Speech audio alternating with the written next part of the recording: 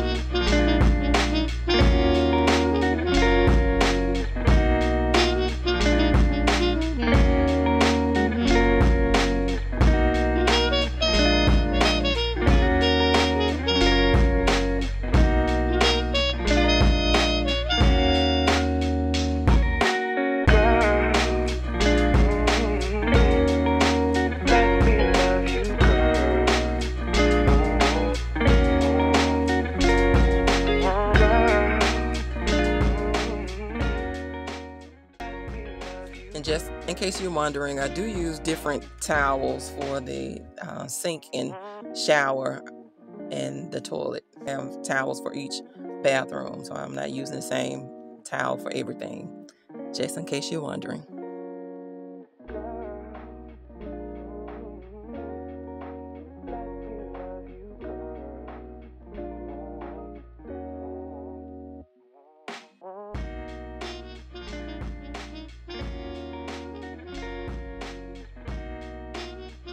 And although I said my weekly routine is to do a deep clean of both bathrooms, in today's video I'm only going to be showing you the one. I did go ahead and clean both of them, but I only recorded me cleaning this particular bathroom that you're seeing now.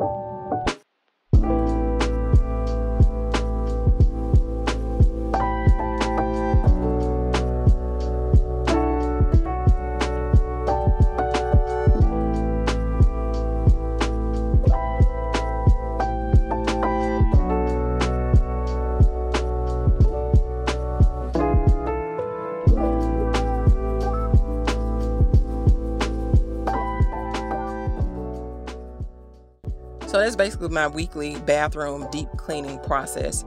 I hope you enjoyed watching me do this.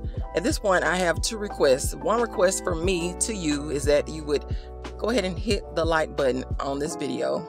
And if you feel so inclined, go ahead and check out some more of my other videos as well.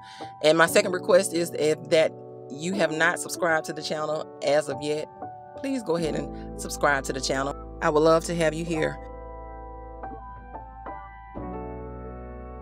As always, thanks so much for watching, and until the next time, I will see you later. Bye-bye.